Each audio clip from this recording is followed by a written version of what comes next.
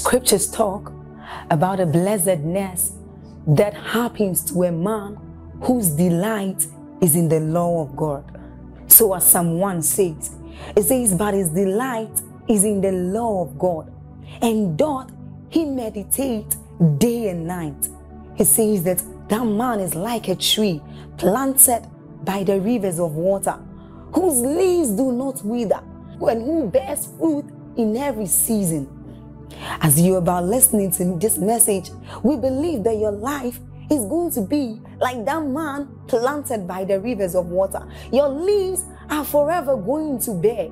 And we know that your season will not pass by. You will forever shine and you will forever bear fruit. We have a lot of content to share with you.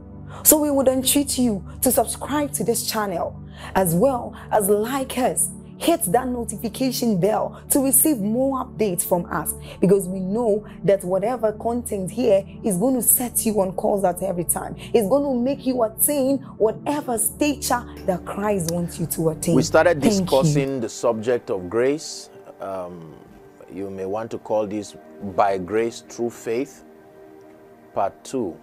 This is our final session together. And I'll just do a quick recap on our last session for those of you who were not around. Please do well to get the teachings. They are most edifying. They'll just open you up to the foundation that we laid. Amen.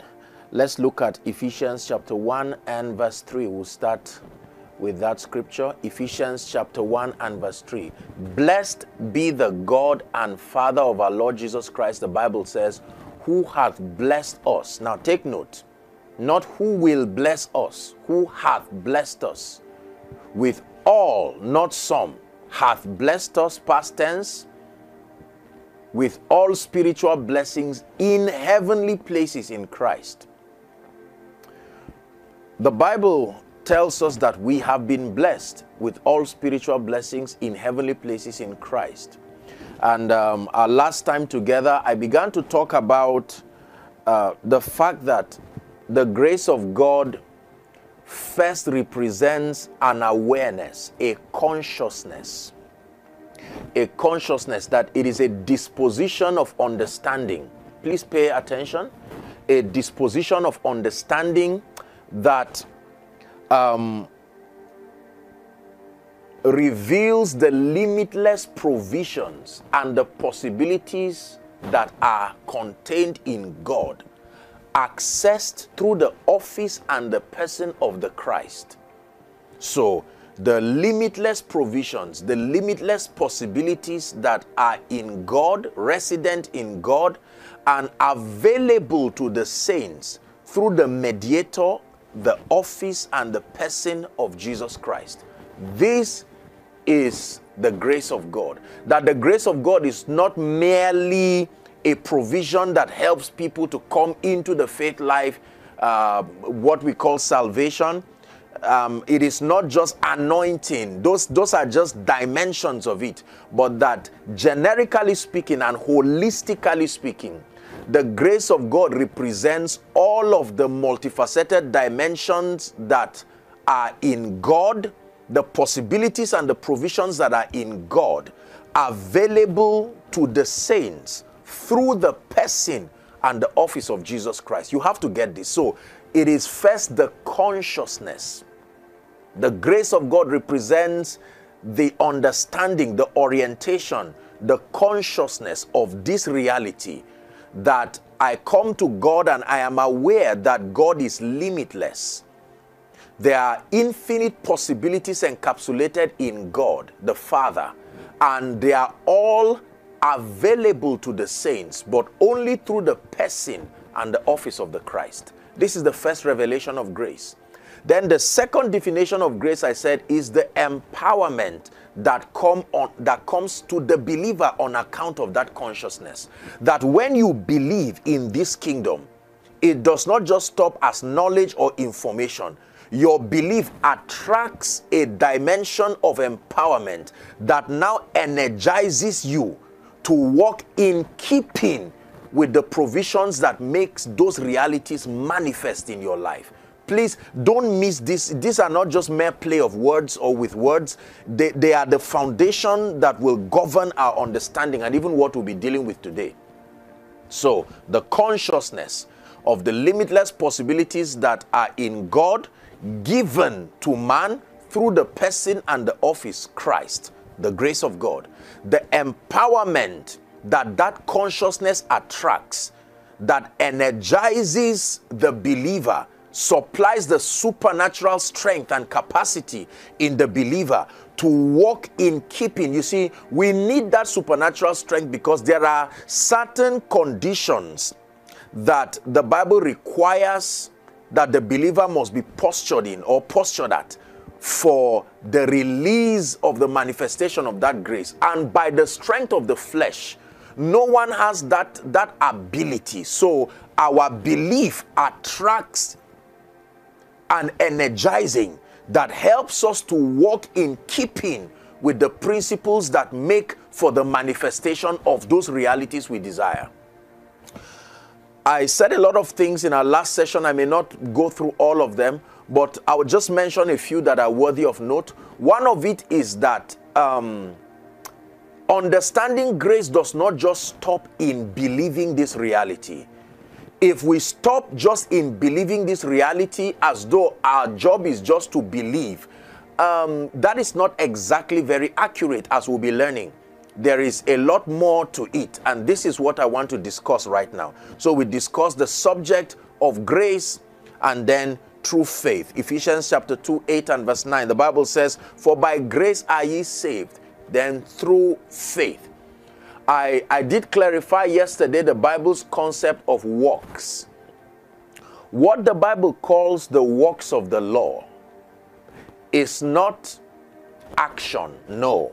The Bible does not forbid action. In fact, the Bible is a book of actions. God is a God of actions. Every time you see God, He is always acting. Even Jesus, in His position of rest, is still making intercession for the saints. So I want to clarify this because the idea that the moment we believe, there is nothing else to do. Ours is just to believe and God does everything.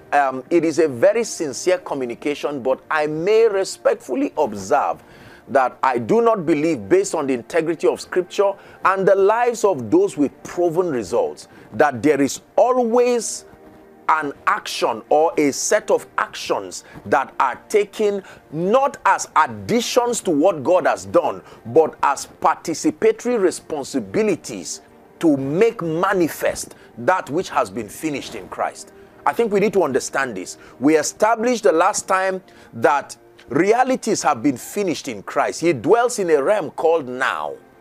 His realm is not just light. His realm is now. There is no tomorrow. There is no yesterday. He does not dwell in time. His realm is now. So all realities are present and true in His realm. But from this dimension of the kingdom, there must be a system of spiritual transportation. Having believed that those realities are true, having believed that there are no limits to this God that we serve, we must now sustain the spiritual intelligence to transport the realities that we desire from this realm and this dimension to be made manifest in our realm. And the name given to that entire process is what the Bible calls faith. Bible faith. I want to talk on faith. The provision allocated to the saints to help them transport this grace, the riches of God's grace, to make them manifest. It is by grace, but it is through faith. So faith becomes the channel for grace to flow.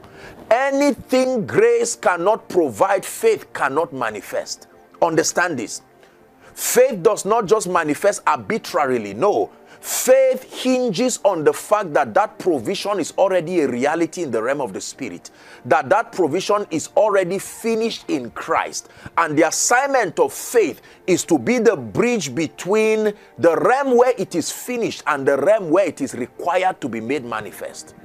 So that spiritual realities can be transported from the realm of the Spirit, healings, deliverances, miracles, breakthroughs, all all of the dimensions that help the saints to walk in victory, that have been purchased through the finished work of Christ, they will not manifest just by merely agreeing and having the consciousness that it is true they are there. The Bible is very clear, for instance, in the fact that anyone who calls upon the name of the Lord will be saved. The Bible is very clear as to God's desire to see the saints walking in victory, health-wise in victory, in finances, victory in their lives, and all sorts of things. But we do not see that as the reality of many in the kingdom. Even those who love Jesus, those who have surrendered their hearts to him, those who have received of his life. Ephesians chapter 4 and verse 18. Paul began to lament, mentoring the church in Ephesus, and he said, being alienated, he said that having the understanding darkened. He's explaining why believers have not come into the fullness of the potentials of that which the life of God provides. The finished work of Christ has given us access to the full scope of God's grace. The Bible calls it all grace. But that just knowing it does not guarantee that it will be made manifest in my life and your life. And he's saying the breach here is that our understanding is darkened, and that we're being alienated from the life of God through the ignorance that is in us. Our hearts being blinded. So this is very powerful. The grace of God. I did say the last time we met again that the highest revelation of the grace of God is the finished work of Christ. What we call the finished work of Christ. The concept of being finished is realities that have been fully purchased from God's standpoint. Please understand God's idea of finished. He speaks from his realm. So when the Bible says everything is finished, when Jesus said it is finished, what he meant was that access, the potential to access all the multifaceted dimensions of the grace of God have been fully purchased. And through him, the Christ, Jesus, access has been given to man. But I made a statement that I would want to just make again. That the grace of God provides access to the provisions of God, or provisions in God. Please listen. The grace of God provides access to the provisions in God, but does not automatically make them manifest in my life and your life. Please understand this. So whether or not my life captures the full essence of the power, the glory, the beauty of God's grace, if my life does not capture certain dimensions, it does not mean those dimensions are not in God. The grace of God is able to provide those dimensions, but that through my not understanding the ways of God, I have limited those dimensions from finding expression in my life. So the life and the testimony of the average believer is not necessarily a reflection of the limitation of God or the limitation of his grace. The grace of God is as unlimited as God is. But that we have not learned that it is by grace, but then it is through faith. So if all you have is by grace, you are still limited. You will need to understand the channel that transports that grace from the realm of the Spirit to be made manifest in your life. Praise the Lord. So let's discuss the subject of faith. Very, very powerful. I like to talk about faith because it is a very powerful topic. Numbers chapter 23 and verse 19. Help us, Holy Spirit. Numbers 23 and verse 19. You are worthy, worthy of my praise. You're the King of kings, Lord of lords. Let your kingdom reign in my heart. Adonai, you're the Lamb of God. Truly you are worthy, worthy of my praise. Let your kingdom come. It's our prayer, oh God. Let your kingdom come. Numbers 23 and verse 19. God is not a man. Very powerful scripture. God became a man but he is not a man. God is not a man. If you say God is a man, that means he was created. God became a man. That means he made himself a man.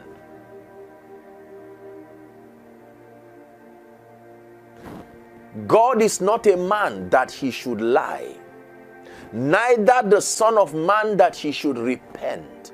Hath he said, and shall he not do it? Saying and doing. Take note. Saying and doing. This is God now.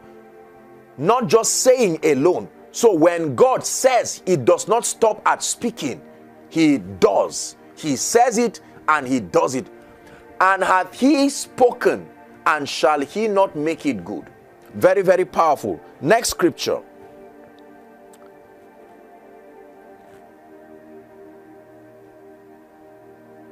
John chapter 11 and verse 40. John 11 and verse 40. Jesus said to her, said I not unto thee, that if thou wouldest believe, thou shouldest see the glory of God. That if you believe, you will see the glory of God. So there is a relationship between the manifestation of the grace and the glory of God in your life and your believing. Let's discuss faith. What is faith? Number one, let me say what faith is not. For most people, when we say what is faith, they will say faith is believing God. I don't totally agree. Faith is not just believing God. Believing is part of the process of faith. But faith is not limited to believing. Faith is not limited to believing. Believing is part of the process that is ultimately called faith. But faith is not just believing. What then is faith? Faith, this is my definition. Even though Hebrews 11 tells us very clearly that now faith is, verse 1, the substance of things hoped for. He calls it the evidence of things not seen. It says, for by it the elders obtained a good report. Verse 3 says, through faith we understand that the worlds were framed by the word of God, so that the things which are seen were made of things which do appear. This is my definition of faith. And if you're writing, you'd want to write this down. Faith is the name given to the action we take based on our conviction of who God is and the integrity of his word. Faith is the name given to the action that we take based on our conviction of who God is and the integrity of his person. This is what the Bible calls faith. The action you take based on two things: your conviction of who God is and the integrity of his person. Action. The actions of obedience based on conviction. Actions of obedience, not actions of desire, not actions of will, not actions of wish. You can take actions out of sympathy.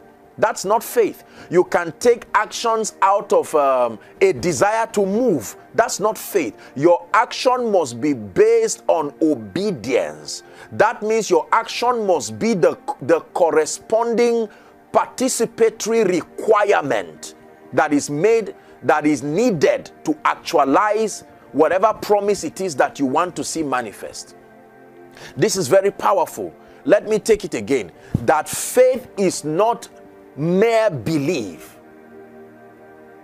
Conviction is powerful, but that's not all faith is. Speaking the word is powerful, but that's not all faith is.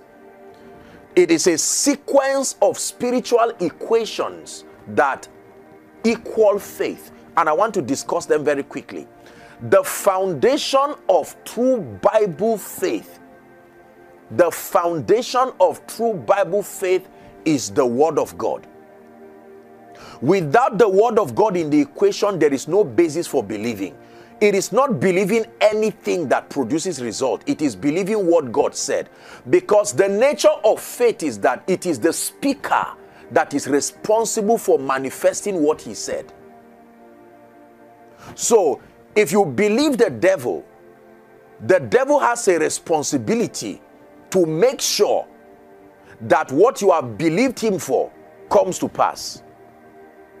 If you believe your brother, or you believe your sister, or you believe your government, or you believe whoever, they have a responsibility to ensure that what you have believed, provided the conditions that were stipulated for their manifestations have been kept, that the speaker or whoever it is whose word has been believed is responsible for seeing that that result is produced. In this case, God.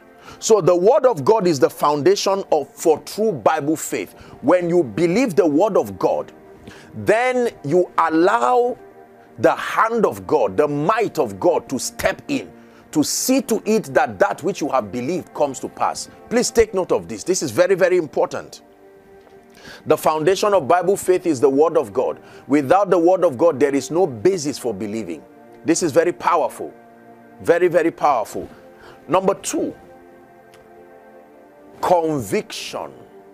What is conviction? Conviction is your depth of persuasion. Your depth of persuasion. Your depth of certainty.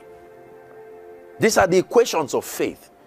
The Word of God, the basis for faith. Then your conviction. Conviction on what? Number 1, the integrity of God. Please take note.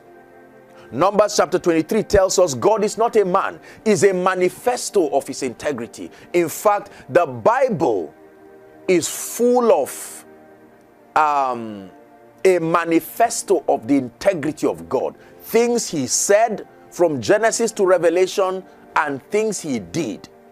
He said it, he did it. He said it, he did it. Let's go to, I think, Genesis 21. Genesis 21. Verse 1. Genesis 21.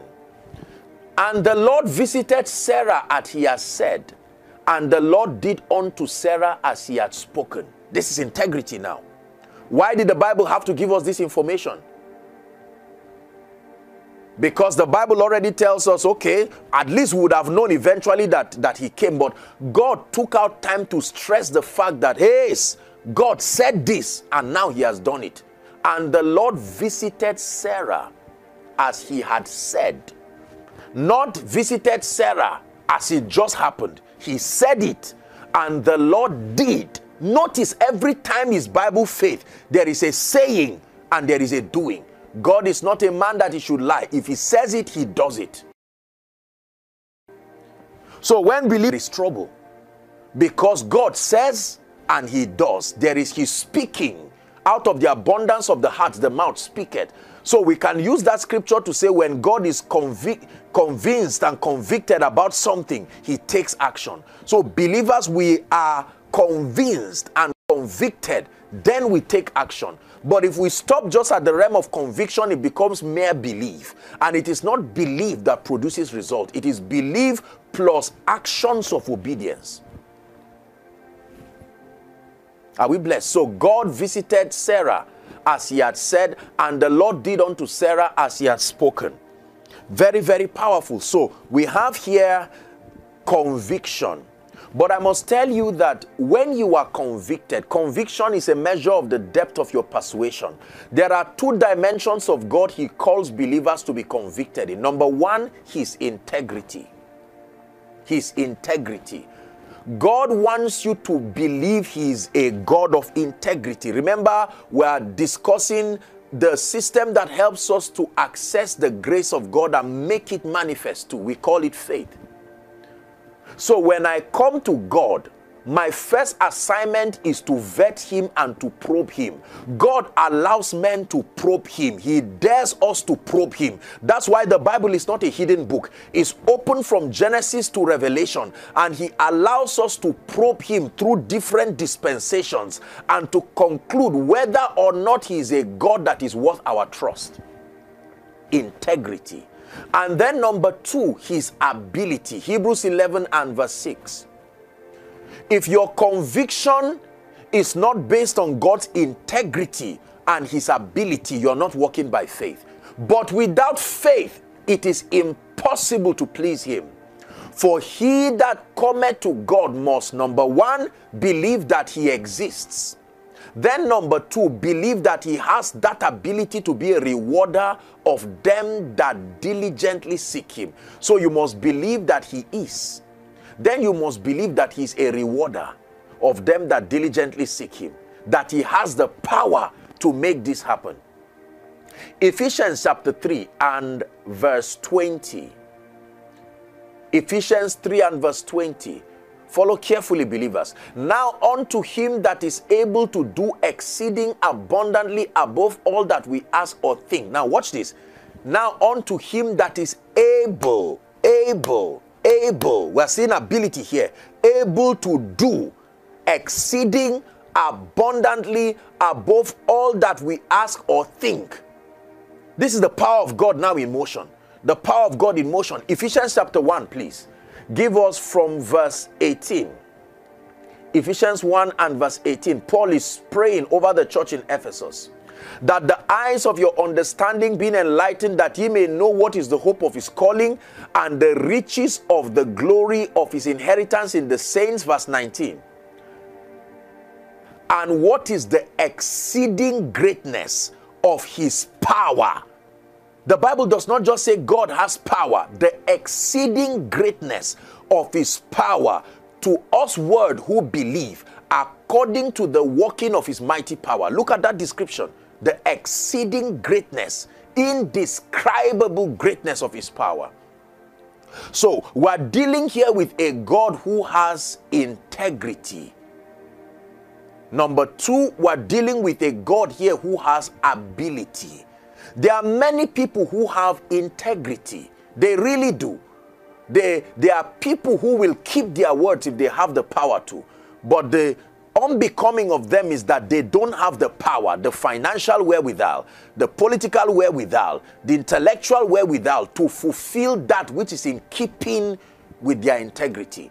So it takes more than just being a person of integrity. You must also have the power to maintain your integrity. And God has both the ability, the integrity and the ability. So if I am persuaded, when I become persuaded that God has the integrity and he has the ability. That means whatever I find in scripture, remember yesterday we said that the scripture represents the boundaries of God's commitment to the believer. That God is not committed to the believer outside of the provisions that are revealed in scripture. So the word of God represents the boundary of God's commitment to us. So I search the word of God like going through a garden, and I find there exceeding great and precious promises. The Bible says exceeding great and precious promises. This is what the Bible says. So I find there different dimensions of possibilities that the grace of God can provide. And then my first assignment is to vet the integrity of this God. When I come to the conclusion that God is able, and then number 2, he has the ability, I am now confident. Watch this. When you are convicted, the height of your conviction is the point where you now, listen carefully, you now understand what God is going to do as well as the role you have to play. Listen to me, please. Meditation and revelation brings us to a point where we must understand the role that we have. Every provision of Scripture has conditions for the believers to satisfy. These conditions are not addition to the finished work of Christ. They are not additions. They are participatory roles. They are the roles that demonstrate that we believe God. Remember that every time you believe, there is a call to action. This is very important. Are we together now? So the Christianity that merely stops at confessing or just believing, I'm convicted, I know God can do this, will end up disappointing the saints. There is always a participatory role. This is the responsibility dimension of the faith life. And this is the dimension of the faith life that many believers do not want to subscribe to. And I thank God for opportunities like this conference under the leadership of our dear father and pastor, Dr. Joda, to be able to bring these truths to believers, that it does not just stop at believing or even professing. We must go to the extent of understanding the conditions allocated. There are always conditions.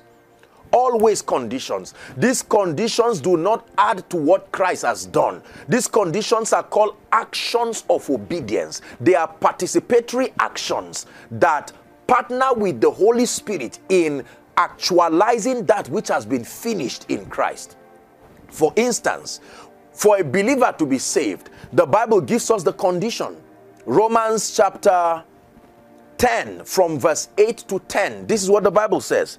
The Bible says, give it to us please. Romans chapter 10 from verse 8 to 10. It says, but what saith it? The word is nigh thee, even in thy mouth and in thy heart. The word, that is the word of faith, which we preach. Verse 9. It says that if thou shalt confess with thy mouth the Lord Jesus, and believe with thine heart that God raised him from the dead, thou shalt be saved. Hold on. Do you know believing that Jesus is a prophet does not save you? Do you know believing that Jesus is God does not save you? That's not the allocation for salvation. There is a specific detail about Jesus that the sinner must believe to be saved. Not every information about Jesus brings salvation from sin. He is many things. Believing that Jesus is Rapha does not bring salvation from sin. Believing that Jesus is God does not bring salvation from sin. Believing Jesus is a good God does not bring salvation from sin. It is believing the substitutionary sacrifice of Jesus as a revelation of the Father's love through his death, his burial, and resurrection. That is the condition allocated. That is the body of information that is responsible for salvation. So you can have a believer for many years, or you can have a Christian or anybody born in a Christian family for a long time. He does not argue about the reality of Jesus, but he has not come to the point where these truths are his construction. That person, according to Scripture, is not saved as far as receiving the life of God is concerned. Very powerful. Verse 10, same scripture, 10 verse 10 now, Romans. It says, for with the heart man believes unto righteousness, and with the mouth confession is made unto salvation. All right? So back to our equation. I am convinced that God is true. I'm convinced that he has the power. My next assignment, now listen carefully, my next assignment now is to find out the promise that God has vowed to make happen in my life. What is the spiritual condition allocated? Until you find the role you have to play, the participatory role, not a role that adds to what Christ has done. It is finished. But the role that you have to play in partnership with the Holy Spirit to transport that reality from the realm where it is finished to the realm where it is needed, where it will be made manifest. You must know what that role is. For instance, the Bible lets us know that a lazy man who will not sow during the rainy season will beg in the time of harvest. And remember, the speaker of this truth is a person of integrity. Even though he used men to speak, the Bible says they spoke as they were inspired of the Spirit. So these are the words of God. That means there is nobody who becomes determined to be lazy who will succeed God's way. You see that? Because he's negating the condition allocated. Diligence, among many other spiritual provisions, is part of the equation that makes for a life that is blessed, a life of beauty and color. Very, very powerful.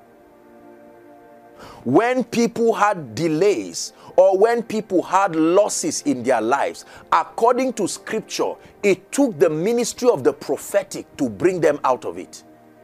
So every time people face unfavorable situations, whether it was the axe head, whether it was the debtors coming to carry the children of the wife of the late prophet, anything that had to do with restoration was allocated to the ministry of the prophetic. So if you search in scripture and the Bible says, I will restore to you. So I found out from scripture that the grace of God is able to bring restoration, but that the dynamic of that process is I must understand the principles allocated. So I now know through prayer, and God leads me to a man of God, a servant of God that has the unction allocated for my restoration. And then I engage that principle with understanding. And then God is now committed. Please understand this. God's commitment starts when your obedience is done. God's commitment is not, it doesn't just come at random. God's commitment comes when your obedience is complete. Having the readiness to judge all disobedience when your own obedience is complete. There is he that scattereth and yet increaseth, the Bible says. There is he that withholdeth more than is meet and tends to poverty. So anybody who wants to increase God's way, there are the spiritual laws that govern wealth and abundance, for instance, and one of it is the law of giving. So you cannot withhold and want to increase God's way. You can increase any other way, and with it will come a plethora of sorrows. But if you want to increase God's way, it's a non-negotiable condition that there is he that scattereth and yet increaseth, and there is he that withholdeth more than is meet and tends to poverty. This is very important. Now, believers, listen. Our assignment is to find out the truths that the Word of God has made available to us in Christ, and then find out the various conditions. Please, in the name of Jesus, understand what I'm teaching you. Find out the conditions allocated manifestation of these truths. Then you can now obtain grace. Remember, grace as empowerment now. When you find those conditions, your next assignment is not to move in the flesh, because some of those conditions are very difficult. In the flesh, you may not be able to walk in keeping with them. So you need to obtain an energizing from God that now empowers you to do. Not every dimension of God's grace does for you. There are certain dimensions of God's grace that empowers you. You do the doing. You will do the obeying, but it will not be by the strength of the flesh. Dearly beloved, I hope you were blessed by this message. Do not keep the video to yourself. Share to as many as you can to help them bless.